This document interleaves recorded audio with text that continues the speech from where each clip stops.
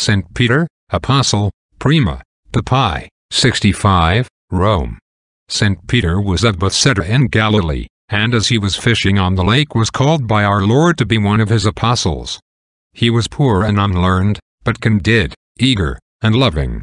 In his heart, first of all, grew up the conviction, and from his lips came the confession, "Thou art the Christ, the Son of the living God."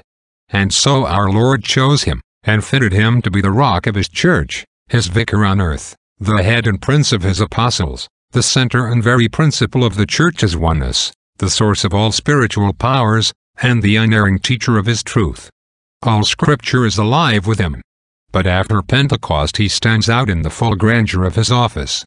He fills the vacant apostolic throne, admits the Jews by thousands into the fold, opens it to the Gentiles in the person of Cornelius, founds, and for a time rules, the church at Antioch, and sends Mark to found that of Alexandria.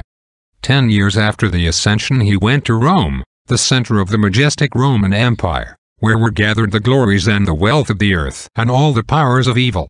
There he established his chair, and for 25 years labored with St. Paul in building up the great Roman Church. He was crucified by order of Nero, and buried on the Vatican Hill. He wrote 2 epistles, and suggested and approved the Gospel of St. Mark. 260 years after St. Peter's martyrdom came the open triumph of the Church. Pope St. Sylvester, with bishops and clergy and the whole body of the faithful, went through Rome in procession to the Vatican Hill, singing the praises of God till the 7 hills rang again. The first Christian emperor, laying aside his diadem and his robes of state, began to dig the foundations of St. Peter's Church. And now on the site of that old church stands the noblest temple ever raised by men. Beneath the towering canopy lie the great apostles, in death, as in life, undivided. And there is the chair of St. Peter. All around rest the martyrs of Christ, popes, saints, doctors, from east and west, and high over all, the words, "Thou art Peter, and on this rock I will build my church." It is the threshold of the apostles and the center of the world. Reflection.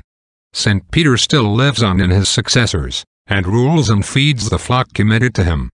The reality of our devotion to him is the surest test of the purity of our faith. Amen.